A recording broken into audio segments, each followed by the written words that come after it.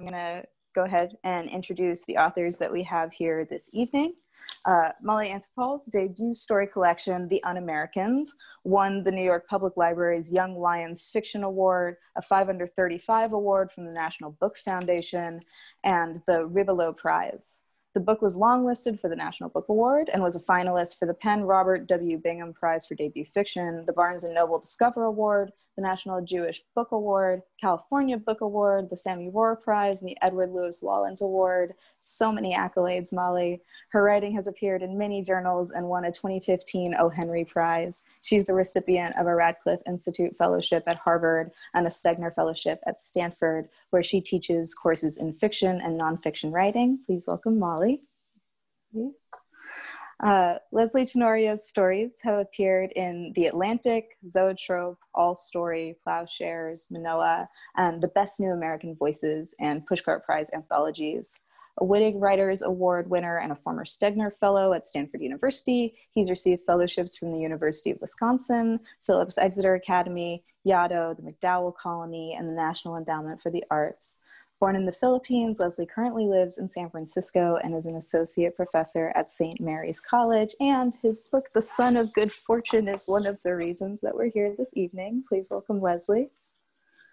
And Bruce Snider is the author of 3 poetry collections, including Fruit, Paradise, Indiana, and The Year We Studied Women. He is co-editor of The Poems Country, Place, and Poetic Practice. His poems and essays have appeared in the American Poetry Review, Best American Poetry, Kenyon Review, Harvard Review, and Poetry, among others. His awards include a Michener Fellowship, a Stegner Fellowship, the Jenny McKean Writer in Washington Award, as well as residencies from Yaddo, the Malay Colony, the Amy Clampett House, the James Merrill House, and others. He is currently an associate professor at the University of San Francisco. Please welcome Bruce Snider. Hi, everybody.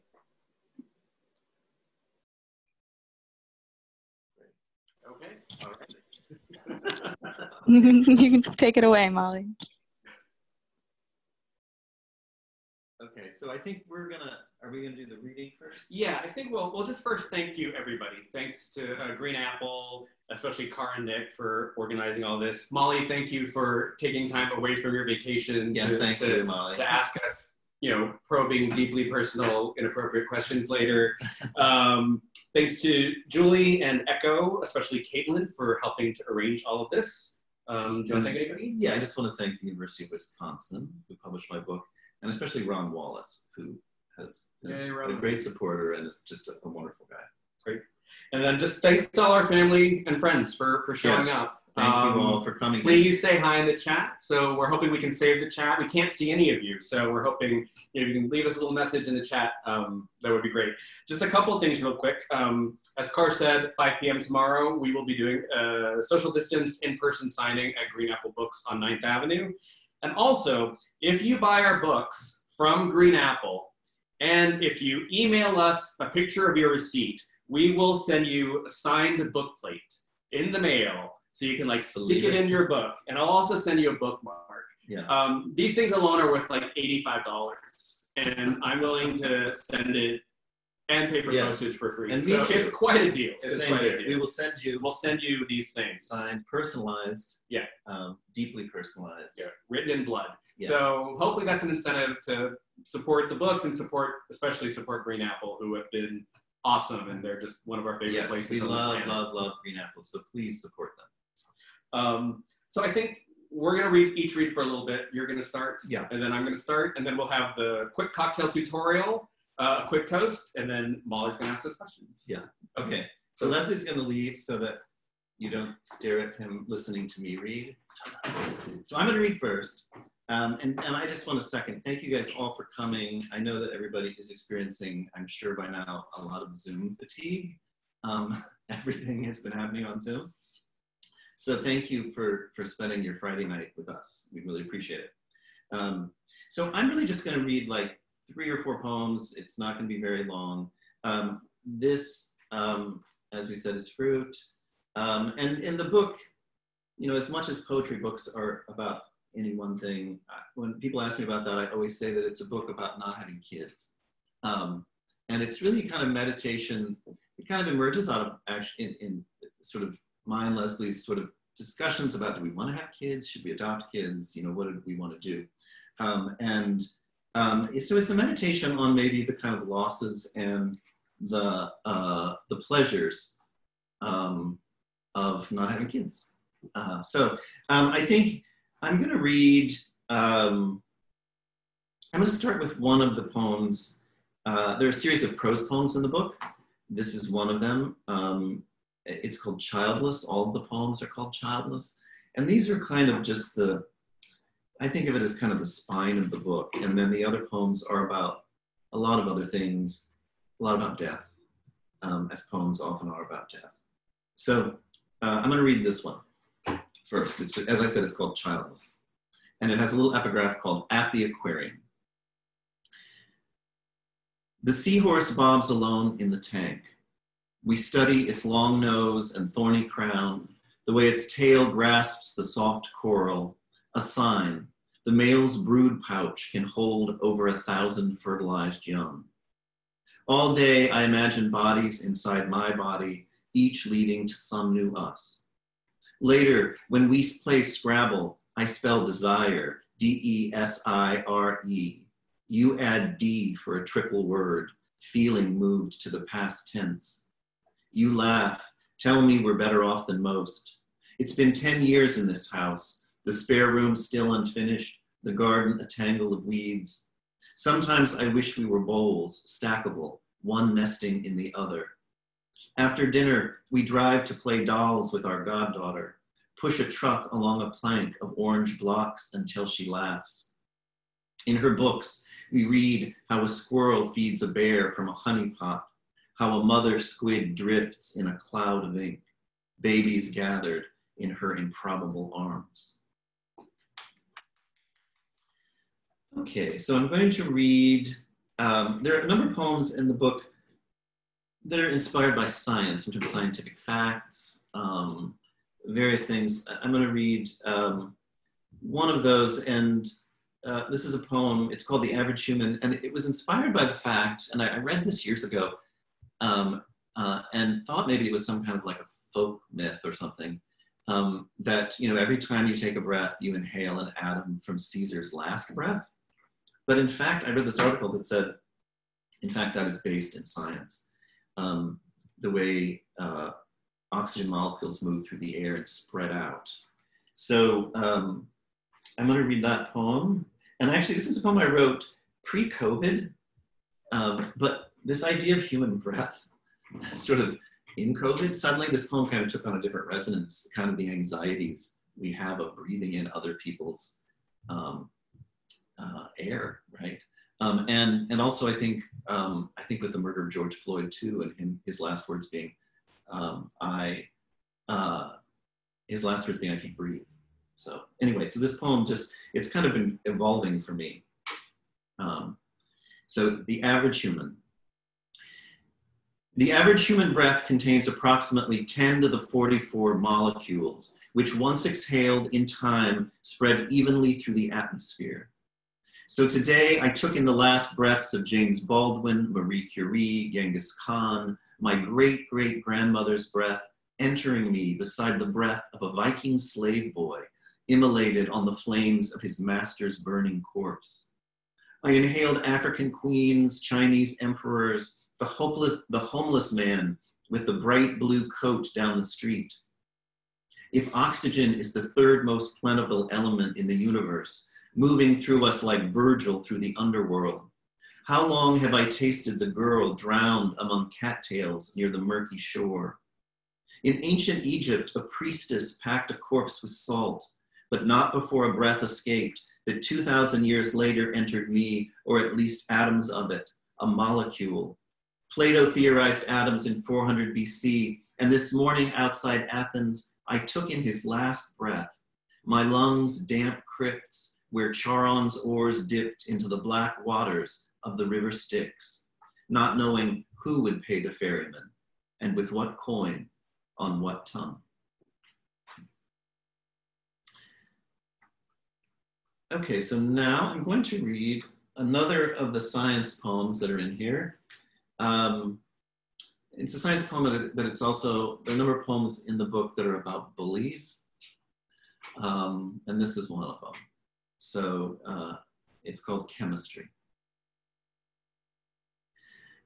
From the Middle Dutch word bolle, which means lover, bully was a term of endearment in the 16th century, which meant that a feudal lord could take the hand of his love under the apple trees in spring and exclaim, "My bully," feeling adrenaline flood his body as his heart rate tripled and his palms began to release water mixed with urea, ammonia, salt. Essentially, he could feel what I felt over 4 centuries later when Ian Starkey called me a fag. I was 14, and the next day he kicked me twice, spat in my face, took my glasses, and wouldn't give them back. And the whole time, sweat glands were developing in our armpits and genitals, and our adrenals were releasing corticosteroids, and something about testosterone was why, though I hated him, I kept imagining him with his shirt off. True, Ian Starkey knew how to hurt me, but I doubt he knew why he was doing it, or that we feel pain when neurons in the brain convert an electrical signal to a chemical signal and back again, which is also what allows us to feel a kiss, or my brain to take strange comfort imagining all the boys of the world leaning into the strong arms of their tormentors in spring under the apple blossoms, saying, "I forgive you," saying, "I can never forgive you," saying, "My enemy, my bully, my love." And I'm just gonna wrap things up with a poem. I've read this many times. It's an old poem. It was the very first poem I wrote when I moved to San Francisco. And I had left I had broken up with my ex, and this was like over, 16, 17 years ago. I'd broken up with my ex, and he had inherited the dogs. And I was missing my dogs, and I was missing my friends so much. And I'm going to dedicate this poem to my dear friend Beth Chapiton in Austin. She appears in the poem. There is a Beth in the poem. So Beth has been my muse for many, many years. And the poem is called "It's the Dog." In the documentary about the man talking about his dead lover, it's the dog I feel saddest for. The way he roams the house, chewing the dead lover's slippers, scratching the back door. I don't know if it's grief the dog feels so much as a kind of confusion, which I guess is grief or an aspect of it. My neighbor Beth thinks dogs grieve the same way people do, but she also thinks the saddest thing in the documentary is the dead man's sister who can't stop cleaning things with ammonia-soaked rags, doorknobs, faucets, the porcelain tub. You could say Beth's more of a dog person, but she cried for days when she found her cat Lucy bloated and stinking in the tomato bed. She still dreams about Lucy, fat, lazy, slinking along the sliding glass door. Sometimes Lucy meows or whispers her name. Sometimes she floats into the trees, a hairy balloon. Beth isn't sure what this means, but wishes she knew. I wish the man in the documentary could stop carving the leg of lamb, crying. He doesn't know how to carve lamb. If his dog were mine, I'd rub his silky neck and give him a bone. When Beth comes by with her dog, sometimes she brings bones. Sometimes she's sad. Sometimes I am. Sometimes we play Chase the Ace or Scrabble. We make dinner and talk about her dead cat or the movie we just saw. Sometimes we can't hear a thing with all the barking. Thank you guys so much. Thank you again for coming and spending time listening to us and sharing our celebration. So Lysley is now going to read, and I'm going to step out.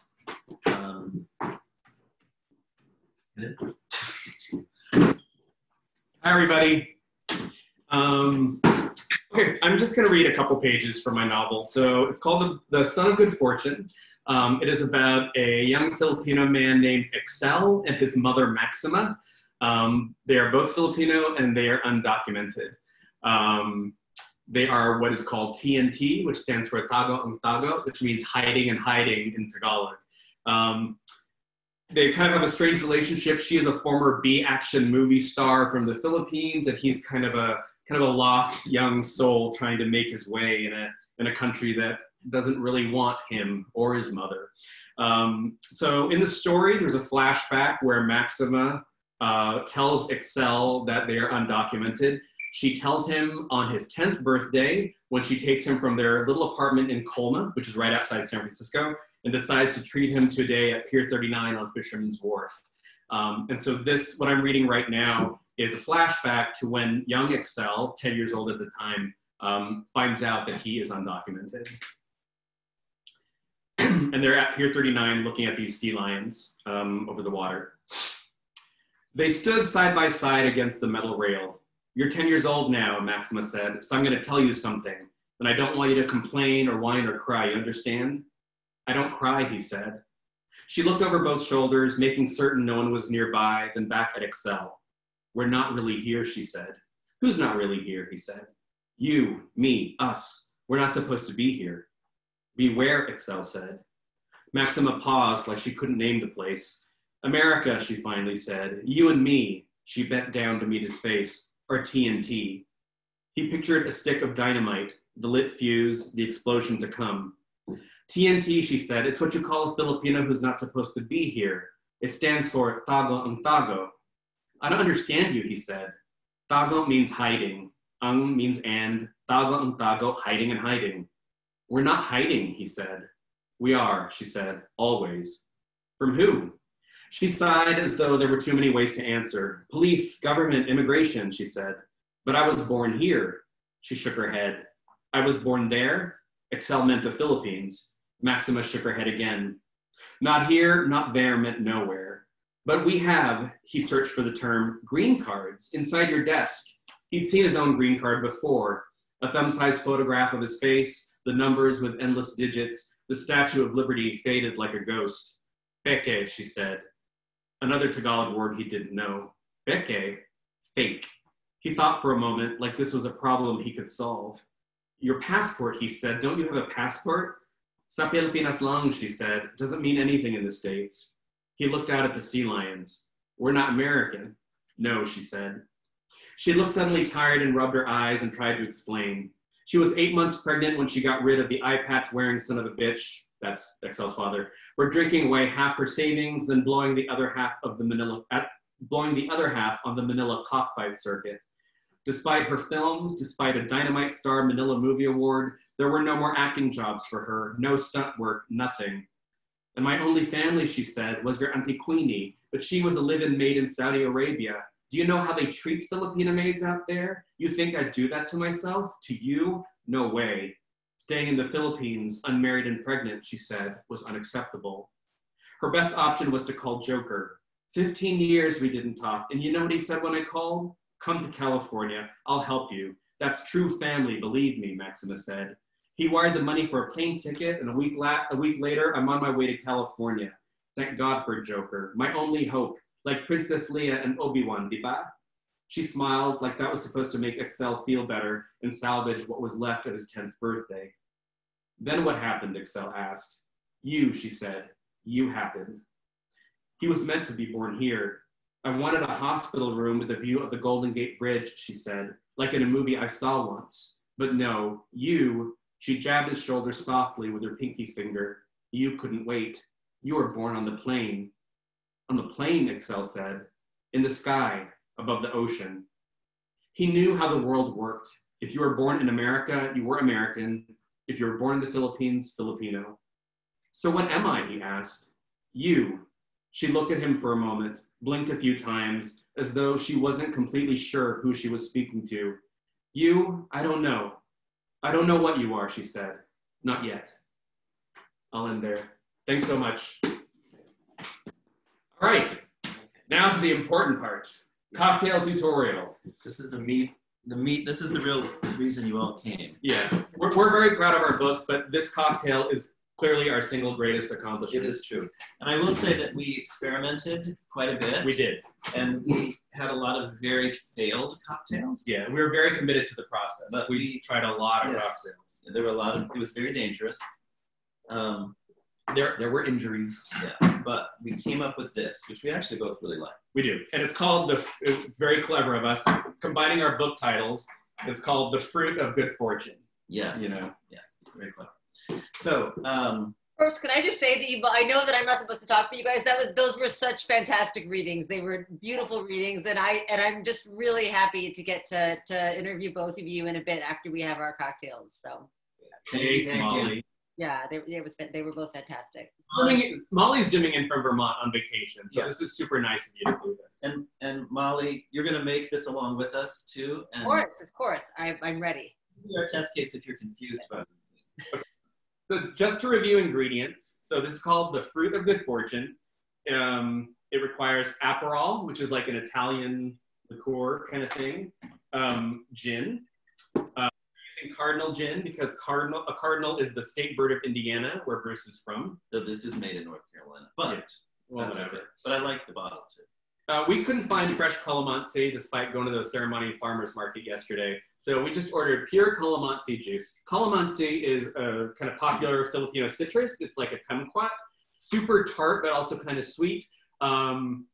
The bottled stuff works just as well. Yeah, and if you can't find it, use lime juice. That's totally acceptable. It's just a citrus, but. And then you want some diced celery, which we'll show you how to use in a minute. So here's some diced celery, and that will add like just a nice little bitterness. Well, just cleanness. Sorry, not bitterness. Clean. Okay. All right. So you talk about the proportions. Okay. So the proportions. So for one drink. And if you're making multiple drinks, you'll have to take that into consideration. Right. You're first going to want to take your shaker, of course, and very delicately, and add ice. And then the proportions are. Don't worry about ounces and stuff because that's like math. So are 1 part gin, okay. So we're going to do just I think a jigger for a cocktail, for one cocktail is fine. So since we're making 2, we're going to go 2 jiggers of gin. We have half a bottle of gin here. I guess you had a big breakfast today, which explains where the other half went. Yeah. Okay. Okay, so 2. Okay, so we're making 2 cocktails here. We're making 2, so you make sense. So, okay.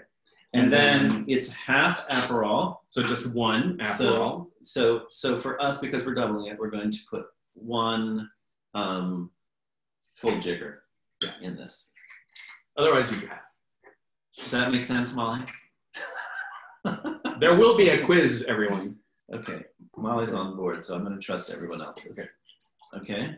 And then. Let's see what the comments are. I'll just tell you if anyone's saying anything snarky in the comments while you go.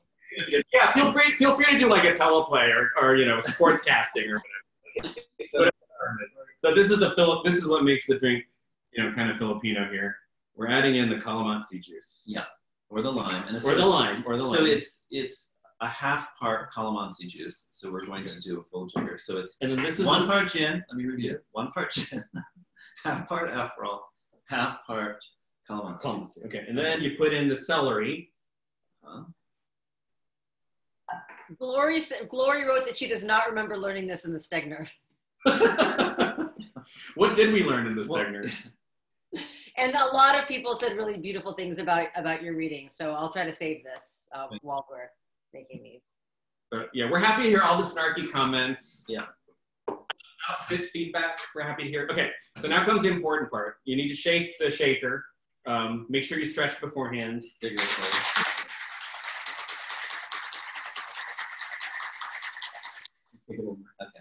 Don't throw out your back.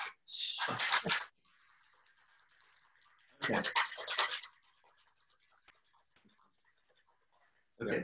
So it's a really pretty color. It's pretty. There you go. Very pretty. Here is another. And sadly, as I said, we couldn't find fresh calamansi for the garnish, but you can just use a little lime rind. Yeah. Thingy. You want to do yours? Yeah. Okay. All right. Okay. And then this is the fruit of good fortune. We You heard it here. We invented this a couple days ago. We're looking at ways to patent it. It's, you know, we figured if this goes viral, we can quit our jobs, buy a house, and I think we're set. yes. Okay. So thank you. Thanks to both of you on your beautiful books and on such fantastic readings. And I wish we were all here together, but this is pretty great too. Thanks so much, everybody. Yes, thanks to all of you for coming, and thanks to Green Apple for setting this up, and to Carr and everyone else. It's really nice to see everyone's. Sorry, you guys are ready to drink. Okay, to Bruce and Lysley. No. Thank you, Molly. Thanks, everybody. Cheers. Cheers. Cheers. Pretty good. It's pretty good. Pretty good. I like it. Nice, and it's pretty too. If you're on the treadmill, you can dab your brow like this. It is a very good. So, and then I also want to make a special toast because today is my parents' 50th wedding anniversary. And before COVID, we had plans to have a big party and all these things. And of course, they're at home together alone in Indiana. So I just want to wish them a very happy anniversary. They're the two most amazing people I know. So Mom and Dad, thank you. And congratulations. Happy anniversary. Happy anniversary. Happy anniversary. I thought Molly and I were the two most amazing people you know. You're the second. Okay. I'm tied to Lysley. Oh, great. So can I ask some questions now? Is that? Totally. Yes? Or drinks. Everything's fine. Great. You have your drink. But we can wait also. Oh, well, I was thinking, I mean, I was really struck by both of your readings. And Bruce, I was thinking both when I was reading your book and then again hearing you read from it tonight, like just how interesting it is and the way that you examine the body in the book. So through explorations of biology and procreation, like you talked about tonight, and lineage and death, and the myriad ways that we construct family in the world. And I was thinking about how during your reading, you described how you saw these poems in conversation with each other. And I was wondering if you can talk about how this book finally came together as a whole for you. Like, was it something that you kind of sought out to do, or did it come to you organically after you had written these poems? It kind of came organically at first. I mean, I just was writing poems, I think because we had been talking about, do we want to adopt kids? And then I think we decided we didn't want to. And I mean, there was a kind of loss in that for me because I'd kind of always imagined I would have kids. But at the same time, I thought there were all these freedoms and great things about it. And so I was really kind of writing poems about it that were separate. Like I was writing science-based poems. I was interested in, as you said, biology and all of these things. And they were accumulating, and I started to realize, okay, I have a book that's kind of about, I think, this thing that I've been thinking about a lot. And then I think when bringing it together, I had to be a little more strategic. And even though the book was very personal, all the first poems I wrote weren't personal. They were kind of these meditations on the body and all these things. And then I wrote this series of childless poems. So it's really the last thing I wrote that kind of was the kind of personal spine of the book. And then I think I was also interested because I felt like I've read a lot of books that are about motherhood and about having kids. You know, it's funny how I think there are a lot more books about motherhood than fatherhood, which I'm not sure what to make of that, but I do think there are some. But I never really read a book that was about what if you don't have kids, right? What is the narrative? And I was especially interested in the way I think children, and I know this just from my family, my brothers and stuff, you know, children mediate our relationship to death in interesting ways. And if you don't have that, how does that change the way we think about that, right? And we think about this notion of legacy and what you leave behind and how do you create some other story for the human life if you don't have that. So I don't know if that answers your question, but. Oh, absolutely. That's really interesting. But I've told you before, you can, you know, when you get very old, you can absolutely live with us, both of you. So you don't have to. I know we've talked about this a lot. We just wanted you to say that in front of all these witnesses. So many witnesses. And also you can always babysit if you're really, you know, if you're just having a certain moment. Not other people's kids. Leslie said the other day. We would love to babysit Hanan. Yeah. Hanan, by the way. So, No. Leslie, I wish we could have a kid today for 2 hours and just play with them, but then give them back. And then give them back. Oh yeah, and then be able to sleep through the night. Absolutely, absolutely. No, and something that makes me think of something that I kept wondering about when I was reading your book, Lysley, and then also tonight hearing you read from it. I was thinking about this relationship between Excel and his mother, and I felt like both in the passage that you read tonight and also just throughout the novel that we can feel her presence looming over him in everything he does, and even the things that he thinks about doing and isn't able to do. Like she's just sort of there in every moment. And they're both smart, they're both stubborn, and they're both very strong. And it struck me that Maxima is as physically strong as well as being so emotionally strong. And that was something that I felt I had really not read very much. Like so often, immigrant mother figures like don't kind of seem as physically strong. They're not portrayed in that way. And I was wondering if you can talk about both what it was like to write a character like her and also what it was like to develop that dynamic between the two of them. right. Well, thanks for pointing that out. I agree with you. I think if you read a lot of immigrant contemporary lit, there is a kind of, I don't know if trope would be the right word, but you often see the mother figure with a kind of steely, quiet reserve that's only externalized maybe in a pivotal moment near the end. And I certainly think that's true to experience for a lot of people. It was really important for me to have an emotionally and psychologically strong mother character in this book, but who was also physically strong. I wanted her to be physically formidable. What was important for me was to have Excel at some, I think one of the challenges for Excel is whether or not he really recognizes just how strong his mother is. He recognizes and is sometimes taken aback by how physically strong she is. I mean, she can beat him up. But I think, learning her emotional strength behind that is one of his challenges. And I think part of the reason I wanted to do that was, well, one, as a kid growing up, I loved like The Bionic Woman, Linda Carter as Wonder Woman, Charlie's Angels. My favorite TV show of all time is Buffy the Vampire Slayer. I love strong female characters who are both emotionally and physically strong. My mother was also emotionally and physically strong. I remember one time in college, I was visiting home and I went upstairs and I saw my dad in one of the rooms holding a rope, and the rope was like going out the window. I'm like, what are you doing? And my mom was like in her 60s, had the rope tied around her waist and was like painting the side of the house. And I was like, are you MacGyver? What is this? And I was like, let me do it. Of course, in my mind, I'm thinking, I don't want to do it. I'm afraid of heights. But she was just so physically strong, my mom. And I just, Maxima is not based on my mother, but there are certain aspects of her character that I'm inspired by her. So it was so important for me to have a physically and emotionally strong woman near the center of the book. And did that relationship just creating that relationship between the two of them, that come very naturally, or is that something you had to work on draft after draft? Oh God, that was so hard. I tend to be a very plot-driven writer, and once I figure out the plot, I can try to figure out, okay, who are the characters who occupy this dramatic space? But after numerous drafts of a failed novel, I realized the only thing I cared about was this mother-son relationship. So I actually had to build a story around this mother-son relationship. And the hardest part for me about writing is developing characters and developing characters that I can commit to and that hopefully readers will care about. So it did not come naturally at all. It was really, really hard. Yeah, absolutely. Bruce, what's the hardest part about writing this book for you?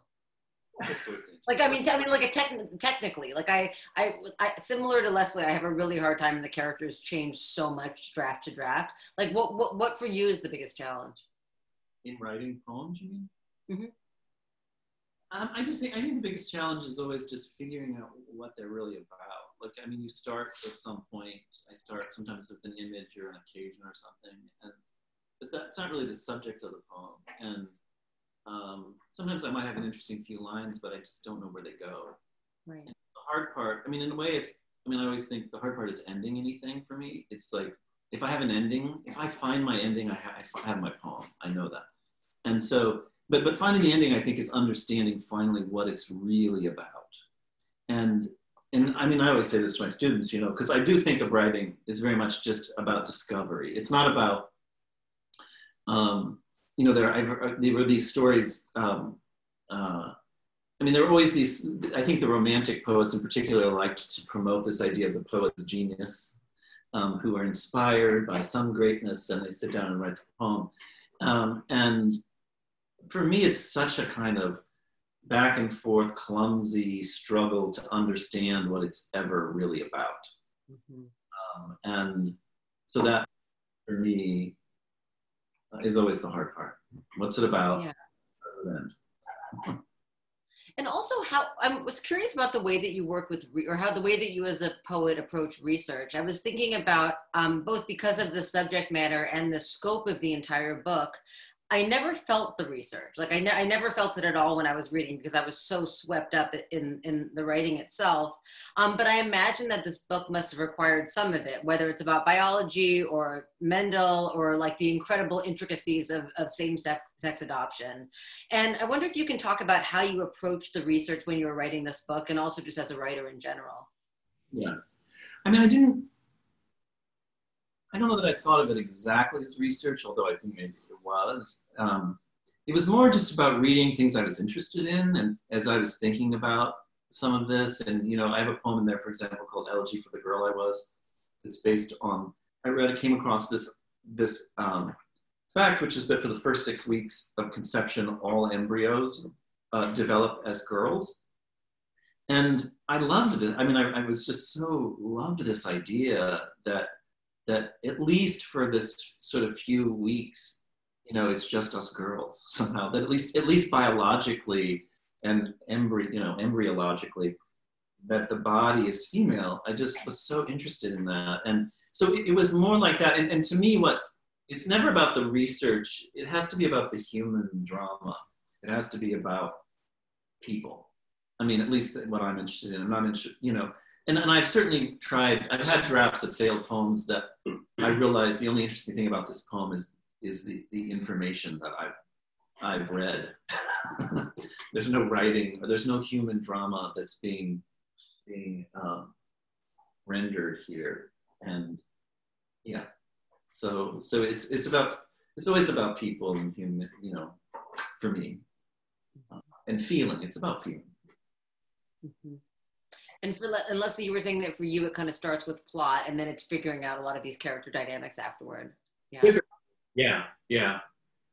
It's the counterintuitive for me. Yeah, but I was also thinking about in both your story collection and in your novel, the setting is so brilliantly rendered. And, you know, here we have Colma in your new novel, you know, it's just a short drive from San Francisco and it's filled with cemeteries. And then we have Hello City, which is, you know, this, for anyone who hasn't read the book, it's this off the grid Mecca, devoid of rules, a place where Excel can possibly feel free. And can you talk about what these places meant to you when you were writing this book, and also just why you were interested in exploring these two places and juxtaposing them? Right. In trying to figure out a place to set the book, Colma just seemed like the perfect setting. So for those who don't know, Colma is this town right outside San Francisco. And it's most famous for having 17 cemeteries. If you die in San Francisco, you actually cannot be buried in San Francisco. So a lot of people go to Colma to get buried. And in fact, the dead outnumber the living in Colma.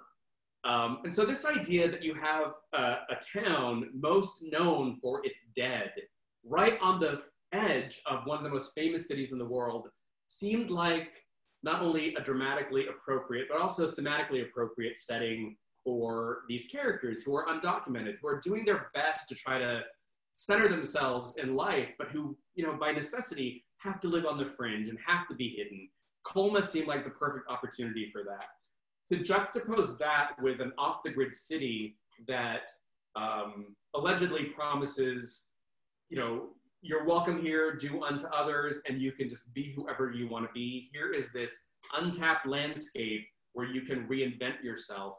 I just really like juxtaposing those two ideas. So for a lot of the novel's kind of divided into two parts. There's Excel's time away from Colma in Hello City, where he tries to carve out a life and an identity for himself. So you have this landscape that's so full of possibility, hopefully juxtaposed with this kind of weird town that's just on the edge of a thrumming and thriving city like San Francisco. It just, I don't know, it just made sense. And you know, when you're thinking, like, as any writer knows, when you're thinking about setting, you're not just thinking about place, but you're thinking about how place gets activated by the concerns and the emotional life of the characters. And I thought, where would Excel and Maxima live? Where would they spend their time? And Colma and Hello City just seemed like the right places. And Hello City is fictional, but I did base it on, loosely, on an off-the-grid town in California called Slab City, if anyone wants to look it up. Which I will. I didn't realize that. So we're starting to get some questions in. So I just wanted to ask you both one quick question, and then I'll be opening up the Q&A and reading these questions. I'm curious, who are the writers that have just meant the most to you from the beginning, for both of you? Bruce. You know, the ones who made you want to write, or the ones that, you know, that you've just sort of connected to from, you know, from the beginning. Yeah, I mean, the first poem I ever loved many years ago, it was sort of my gateway poem.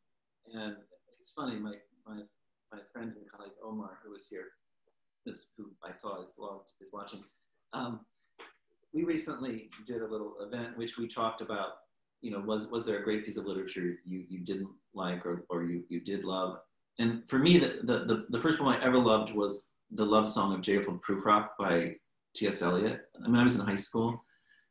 And it's just the musicality and the kind of weird romance of that poem I loved. And it kind of got me excited about language.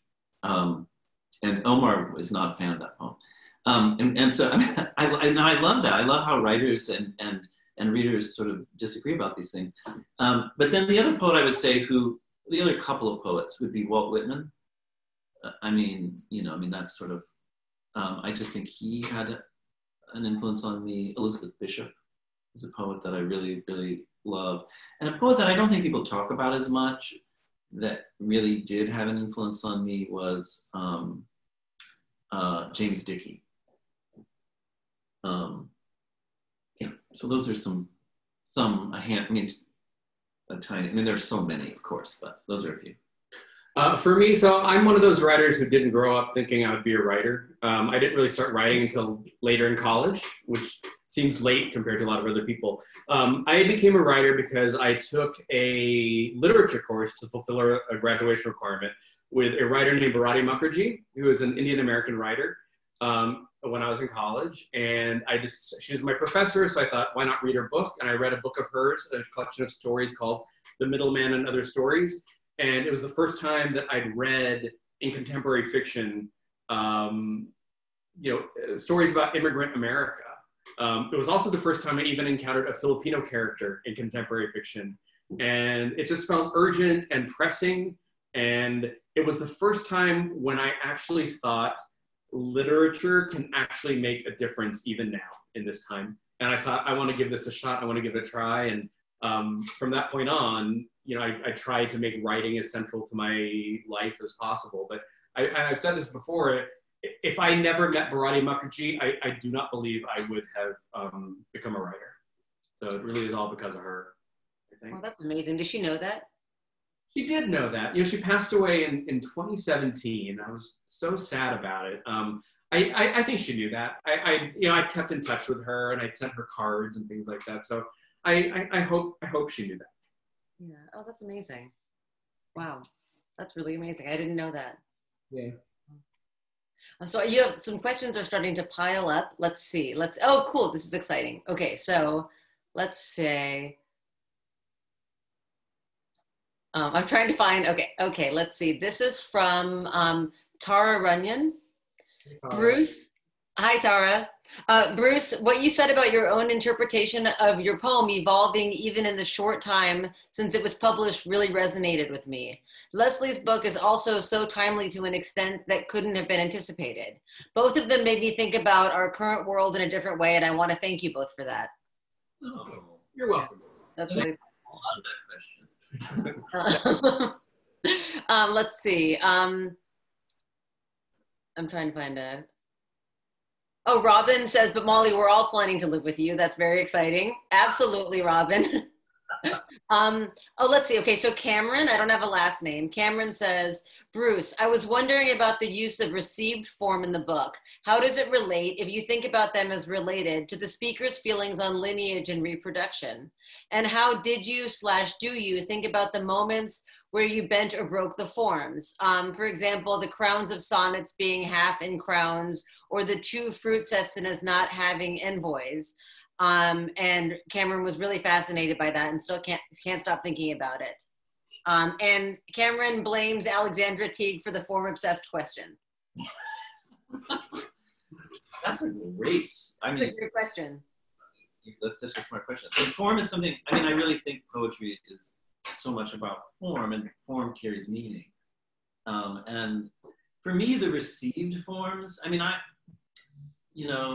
did a reading a while back where someone kind of quoted Adrienne Rich, who kind of disavowed her earlier work because it was formal and she felt like it was keeping her away from her real subject. But I always feel like, I think the problem is that I, like most people, my head is full of a lot of nonsense and cliche. And when I sit down to first write, often much of what I write is trite. It's very just, and I have a poem in the book, for example, that's this long French form called the Villanelle. It's a poem that it's about the first gay bar in the country to have windows. And when I first wrote that poem, I wrote it as a free verse poem, but I had all these already ideas in my head about what I thought it was about. And it became didactic and, predictable. Whereas the form, I couldn't write what I thought I wanted to write. I had to sort of wrestle the form to write something, and it made me write something I didn't expect to. And I think about form as a tool for discovery. And it's this sort of back and forth, which, like, you have these rules, you have this set of limitations, and you bring to it a set of ideas you have about your subject matter, but it won't ever let you fully express those ideas. It makes you have to do other things. And because of that, I feel like the poem gets more surprising.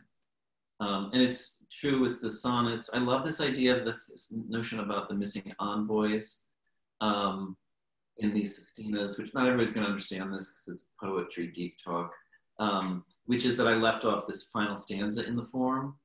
But I left the form, partly I left that part of the form off because I don't like that part of the form. To be truthfully, it's kind of an awkward part. But I also was interested in the sestina, and this is for Cameron, not everybody's gonna understand this. But I was interested in the sestina because it's this weird infinite loop. If you take off that envoy, we have this repeated end words that keep going in the poem, and you come to the end and it has to start over again with the same set of words. And I don't know, there's something kind of infinite and unresolved about it when you take away that envoy. That was my feeling. And that's, again, not going to mean only too much to poetry nerds, but in general, form is so important, and received form is important because I think, as I tell my students, form makes me a smarter writer than I am. So. And one quick follow-up question for Bruce that, oh, good. No, we're getting a lot of comments now, but D.A. Powell is asking, which James Dickey poem is your favorite? Oh, Doug. So the big one for me was The Sheep Child. And I think it's a weird poem. I mean, this is, anybody who reads this poem, it's a poem that's about having sex. It's about, this sort of myth of farm boys having sex with sheep. These sort of frustrated farm boys, these sort of folklore of rural America, right? And it's a poem that imagines that this sheep gives birth to a half human, half sheep child. And the poem is, and then the sheep child speaks in the poem. And I find it to be a weird, James Dickey was sort of famously homophobic and misogynistic, but I actually feel like there's something kind of queer about this poem because it's this weird nature poem. It's sort of in the way that gay people are considered or have traditionally considered unnatural outside of nature. This is a poem that gives a voice to something that is considered unnatural and outside of nature. And this weird half-human, half-sheep child speaks. And I found that to be a really exciting poem. That's probably my favorite poem of his. I'm just going to shake really quickly. Because one of the a question just came in from Robin Ekis. Shaken or shaken and stirred? Shaken. Shaken. Okay, good. It's also the only way I get my cardio. So. And Lysley, while you shake, AJ Crame has a great question. Lysley, I've been so excited to recently discover you and other Filipino-American writers like Elaine Castillo and Zamora Linmark. Do you have other Filipino-American writers who inspire you or must read Filipino-American fiction? Yes, probably the one who inspired me the most is Jessica Hagedorn. And she is someone who has been writing for a while, and one of her most famous books is Dog Eaters, which came out, I think, in 1990, was nominated for the National Book Award. And I just think she is someone she's not only a vanguard in terms of Filipino-American literature, but I just think she's a vanguard of contemporary literature in general. I think she is someone who's always pushing herself with each new work. She's extremely supportive of other artists. She was the one who actually adapted my story, Felix Starro, into a musical. So she ventures out into other kinds of art. She's just wonderful. Another story writer would be Mia Alvar, who wrote In the Country, who's really wonderful and a really gifted writer. Yeah, I really love both of those books too. And Otis Hashemire says, you're both writers. Do you read each other's work? How do you help each other? And how does working in fiction differ from working in poetry? Otis. Such a gotcha question. yeah. What is a gotcha journalism? Otis. Otis. I actually do feel very fortunate that I live with a writer, and I sometimes wonder if it's beneficial to live with a writer who's not in the same genre. Not because I'm not concerned about like competition or anything like that, but I just think that as a poet, Bruce is also paying attention to language instinctively. Not that fiction writers aren't, but I think he's just very good at editing my work. And of course, editing on the story level. There are a lot of benefits to living with another writer. I mean, when we both have these long stretches of time away from work, we both understand that writing is a priority, and most vacations we take, for better or for worse, usually somehow involve writing. But the downside to it, of course, is that we often have the same anxieties. And sometimes our lives feel dictated by writing, and we both teach writing. And sometimes I think, why didn't I find that investment banker? But it's not too late. I think that too. There's still, you think that too? Okay. I mean, Yeah. But no, I feel very fortunate. It works out quite well. I don't know. Yeah, no, it's very useful. No, we share work, and and it works. We actually don't have any issues. It's actually super just practical. Like, will you read this? Give me feedback. We've only had a couple of fights. And you're both each other's first editors, aren't you? Yes. Yes. Yeah, actually, yes. No one other than my agent, my editor, no one read the book. I mean, I have a couple of friends, Tara and Serena, read really early drafts, but then you're the only one who. I show my first readers. I have a really good friend, Char Leslie, who I think is watching from Abu Dhabi. From Abu Dhabi, it's like 5 a.m. And she's usually my first reader. I mean, she's with poetry at least. I mean, she's always my first reader, and really with everything. And then, and I have a couple other friends that I do share work with and get feedback. My friend Sarah and others. But I will, especially when I have a question about story or character in a poem, I'll really have Leslie read it and say, "What do you think?" And he's good at questioning those things. So this is a strong drink. So let's. I hope I'm saying your name correctly. Cataline Dorn, Doarn. Cataline says, "Hi Leslie. I have been wondering this since I finished your book. Do you ever think about what Excel would be up to now? I guess I'm wondering if you feel a connection with Excel and Maxima, like friends you once knew.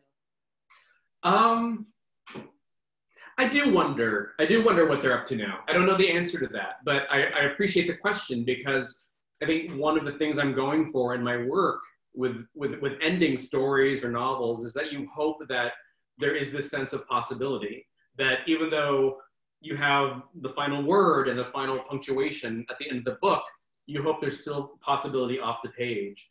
So I wonder about him, but I don't know what he's doing at all. I think I'd leave him, well, I won't say where I leave him, but I don't know what his next step is. And I actually kind of like the fact that I don't know. Matthew Urbane is saying Colma the musical. Just a suggestion. There is a musical called Colma the Musical. It's awesome. Yeah. It's a Filipino musical. It's all Filipino actors. It's great. You can watch it, I think, online somewhere. I highly recommend it. Oh, excellent. Excellent. Chris Dizon asked both of you, what should every aspiring writer do before they die? Make this cocktail. Make this cocktail. Yeah, there are actually a lot of questions about the cocktail in the chat. I'm trying to sift through them. Oh, there are. And we'll take cocktail questions for sure. We're happy to field those questions. What everyone should do before they die. I don't know. I think write the sentence that really mattered to you. Make sure you get that one sentence down, even if it's just a sentence. And hopefully, if you leave it behind, hopefully somebody will stumble across it. Is that okay? Yeah, I'll take his answer. Yeah. So you're piggybacking on Leslie's. What else is new? I like it. I like that a lot too. Yeah. Or I was trying to think about just trying to write the book that you wish someone else had written. Yeah. Yeah. That too, for sure. Yeah. Okay, so this is from Hanan Tige. He says, hi, longtime fan, first-time caller. My question is about the cocktail. Given the presence of celery in the beverage, will I burn more calories drinking it than are in the drink itself? Can you guarantee that I will lose weight if I drink several thousand of them? Yeah. Yes. I think so. We lost about 13 pounds, Maybe. Shaking this drink. It's a very rigorous cocktail. Yeah. You got to stretch before you make this drink. You really do. And hydrate before making the drink. We believe safety first. That's one of our tenets in this house. And yeah, I think it's as I said, it's good cardio. For sure. Yes, you will lose weight drinking this drink. Yes, especially Hanan. Yeah, especially. I mean, with all this pandemic weight, so. And Stuart Weiss is asking, when not in a fruit of good fortune, how and in what is calamansi used? Oh, calamansi is used to marinate some things. Most often, it's kind of like the way you might use a lemon to just sort of squeeze on something, like a piece of grilled chicken or like pancit, which is a Filipino noodle dish. So it's often used like at a Filipino meal. You might have a bowl of calamansi, and you just squeeze it on your food. Mm-hmm.